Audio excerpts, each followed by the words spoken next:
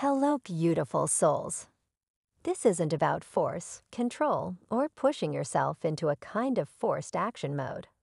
All of that is heavily 3D kind of energy. This is about tapping into that rhythm that you intuitively sense beneath all of life.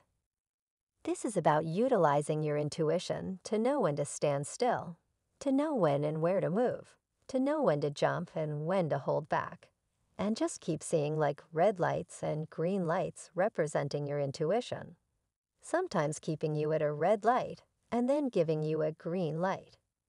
I feel you've learned to really trust that intuitive guidance.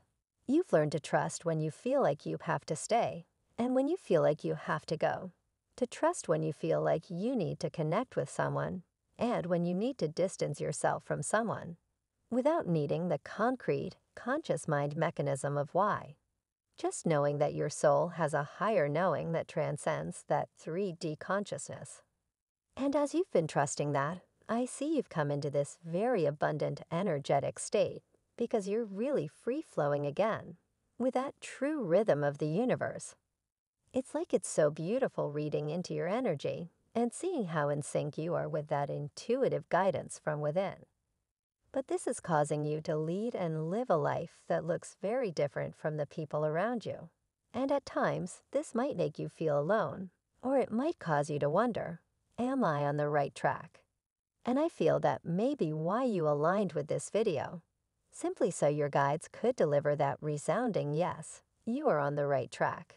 Even if the way you are living and approaching your life looks so different and strange to others around you who are still very much trapped in those 3D paradigms and restrictive ways of thinking.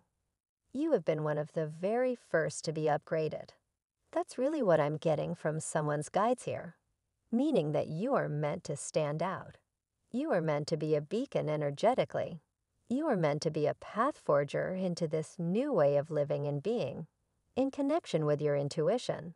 In that flow state, surrendering, living in the present, connecting to nature, connecting with and practicing self-honoring toward your own physical body in ways that feel aligned for you.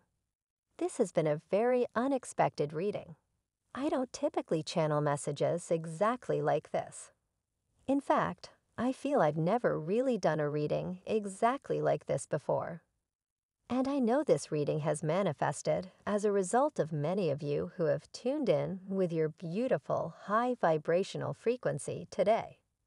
So if you do feel that you manifested this reading, I would love to hear from you in the comments under the video as well. I will be pulling a few more cards from the traditional tarot. And here we have the Seven of Swords in the reverse position, so this card represents turning over a new leaf. Someone coming clean here. Let's read a little more into this energy. From Divine Muscular, type yes if you believe.